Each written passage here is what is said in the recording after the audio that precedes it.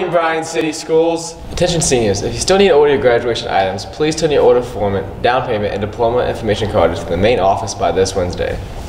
Attention sophomores, if you still need to order your class ring, please turn your order form and down payment into the main office by this Wednesday.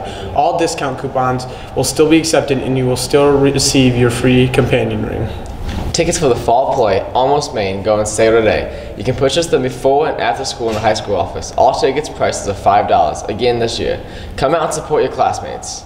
Tickets for the final regular season football game at Evergreen are available in the athletic office. They will be on sale from 8 to 3 each day. Tickets are $6 for adults, $4 for students. All tickets at the gate are $6. The varsity football team was defeated by LC Tigers on Friday night 28-14. Nate Miller threw for 158 yards and Brycen Andrews and Drew Peters each had 5 catches and a score. The team will travel to Metamora on Friday to take on Evergreen. The JV football team was also defeated by Liberty Center in the 36-14 loss. Kanan Lamberson had a rushing touchdown and one through the air to Caleb Kepler. The cross-country teams ran a district meet in Ottawa Saturday morning. Top finisher for the boys was Josh Taylor, finishing in 21st place overall.